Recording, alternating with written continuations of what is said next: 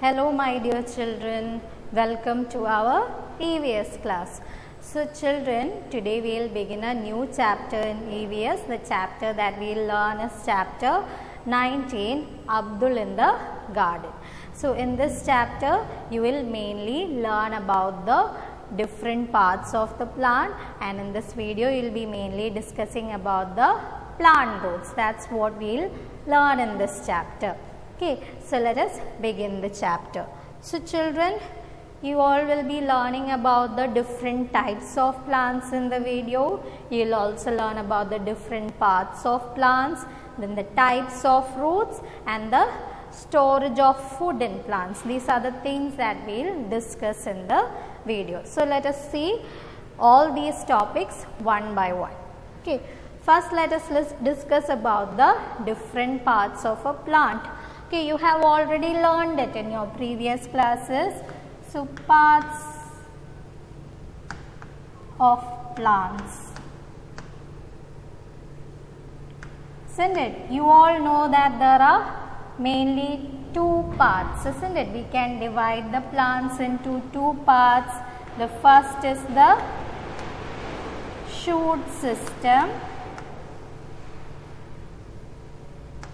and the second is the root system. Isn't it? So the shoot system mainly consists of the stem. Isn't it? Stem is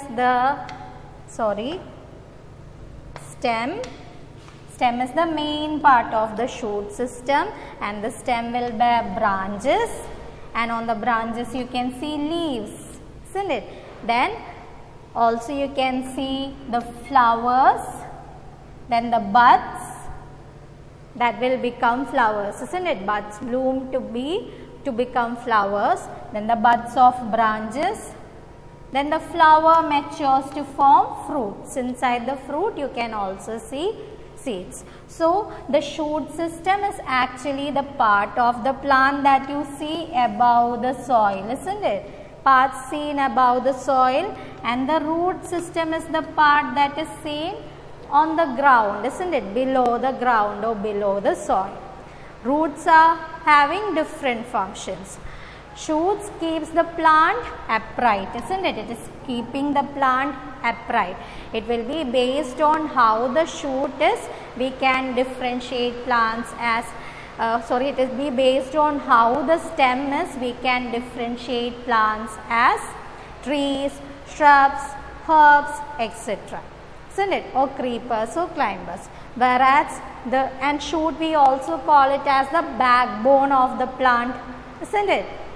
Then the root has the function of anchoring the plant, isn't it? That is, it keeps the plant intact or in place.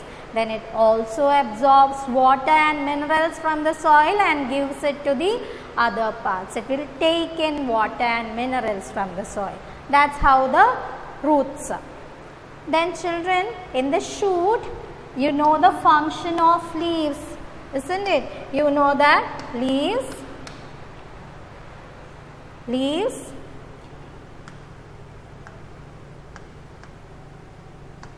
what does leaves are called as the kitchen, isn't it?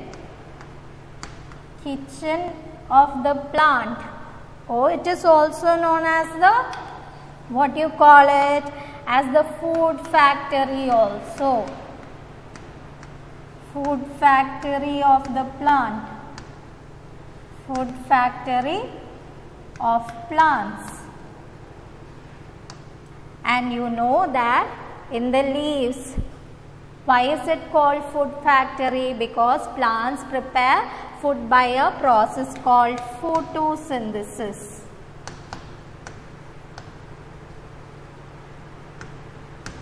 Isn't it? In that, what is happening? Plants use sunlight plus carbon dioxide, isn't it? Plus water and the green pigment called chlorophyll. isn't it, to prepare the food. That's how plants prepare the food, and the process is called photosynthesis. And what does the plant do with the food? Plants do what? Why do they need food? Plants need food for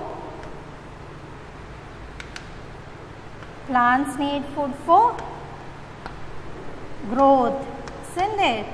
And also to get energy. For doing various functions. Plants need food for growth, isn't it? For growing, and also to get energy to do other functions, isn't it? For performing other functions. So that's about photosynthesis. And next you will learn about the types of plants based on the stem. You have learned that there are different types of plants like trees, then shrubs, herbs, then the climber and creeper. You know that trees have woody and large stem called as trunk. Shrubs have woody stem, but it won't grow as tall as that of the tree, whereas herbs have soft and tender stem, whereas the climber, the stem is very tender, so it needs a support to grow, as in grapevine or pea or the money plant. These are climbers, whereas the pumpkin, it is a creeper, isn't it? Why? Because it spreads on the ground and grow. Pumpkin or watermelon. That's how their stem is. Then next you will learn about storage roots. Okay, you will be learning about storage roots.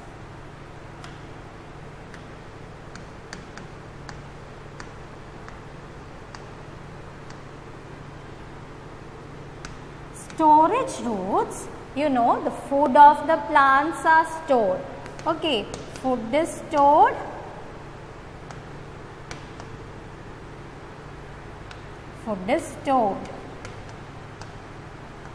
in the form of starch. Storage roots are also tap roots. Okay, so these storage roots, for example, the roots like this. Okay.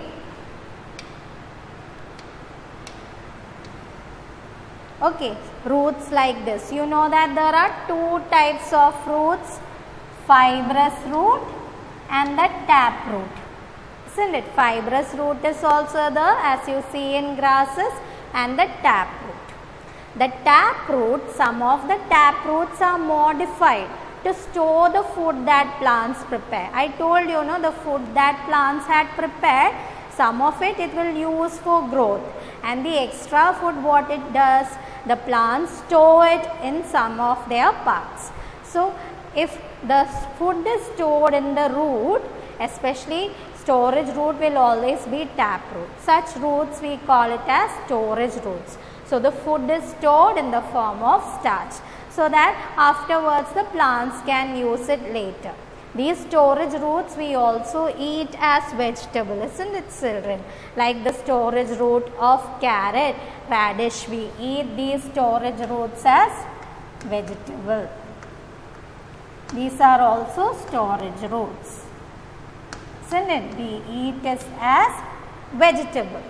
Then like radish, then beetroot, isn't it? That's also a storage root.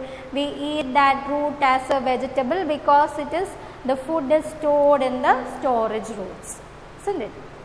Then next one, the roots of larger plants. Sometimes you must have seen, children, some of the plants in some of the trees, when it grows old, the roots get uprooted and it fall off, isn't it? That is when the trees get old. Whereas in some of the trees the roots stay intact. See here you can see how the roots of this is a mango tree. If you look over this, you know that in the mango tree how the roots have spread. Okay, so in large trees you don't have to water large trees. Okay, you don't have to water. Large trees does not need watering. You will not water large trees, whereas the smaller trees we have to water it. Okay, whereas the larger trees like the neem or mango tree, which are very large, doesn't need watering.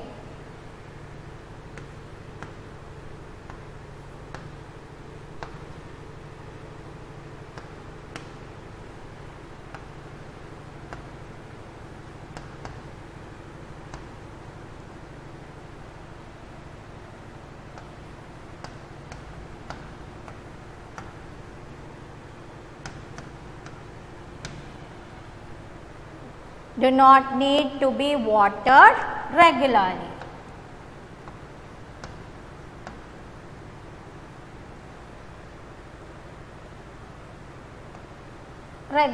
Why? Because if you doesn't need regular watering, or you can say that large trees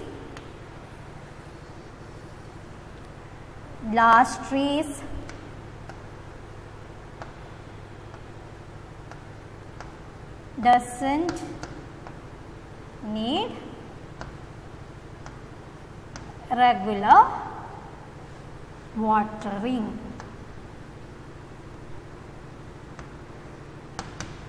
Roots absorb water and minerals from the soil. Sorry children, from the soil.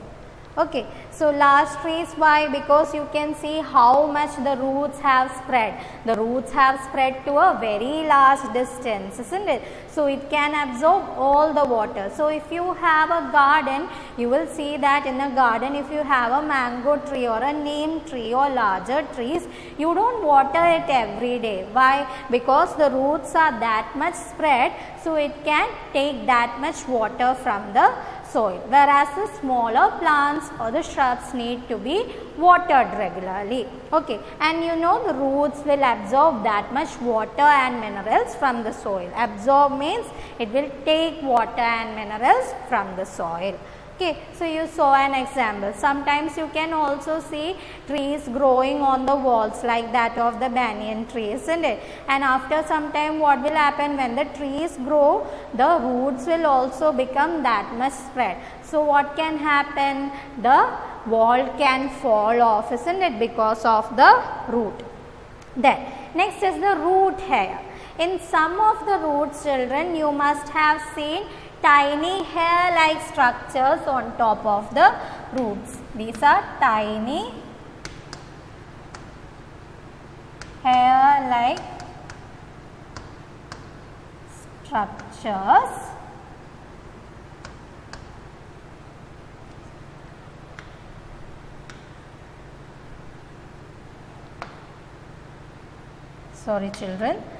tiny hair-like structure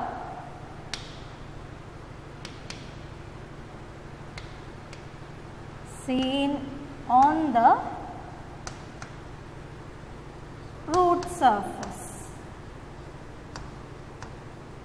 Okay, they are fine hair-like structures, tiny, or you can say fine hair-like structures that you see on the surface of the roots. We call it as root hair. That is actually helping the plants to absorb that much more water and minerals. Okay, it increases the area of absorption. Okay, it increases the area of absorption of water. Then next is about the unusual root. Unusual roots. Okay, that roots that you see in a banyan tree.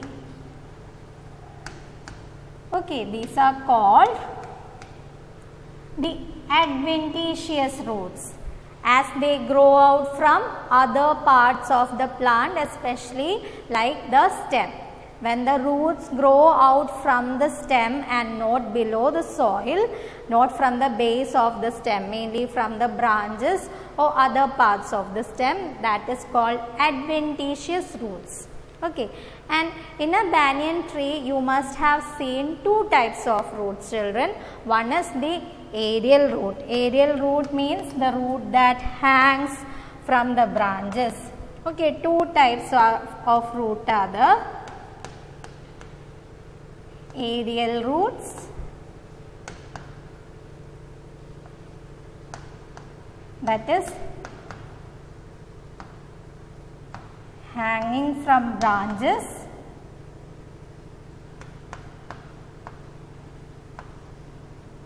isn't it? Aerial roots. These roots are called aerial roots. Okay. What is actually seen over there? It hangs from branches and it's swinging in the air. And some of the roots grow large. These aerial roots that come out from the branches grow large and reach the soil. They are called prop root. It is giving strong support. It gives support to the branches.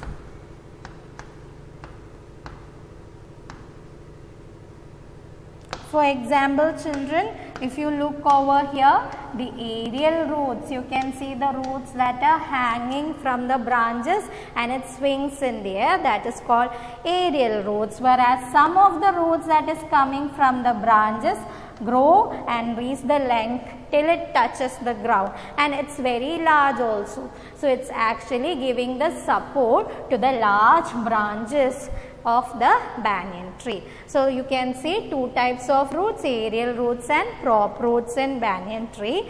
Other than that, it also has the normal roots that grows deep into the soil. It will also absorb water. Okay. Then next one is a desert oak. Okay, this tree is seen in dry areas, especially in area like desert. The desert oak, children, the roots of the desert oak can grow up to a very long distance. It can reach very deep into the soil. For example, imagine that this tree is having the length of our classroom or just a one-storied building. Okay, but the roots of this trees, imagine if you keep this tree in a line end to end, how much long the length will be or how long it will be, that much long the roots of this desert oak will grow and it will absorb all the water. And desert oak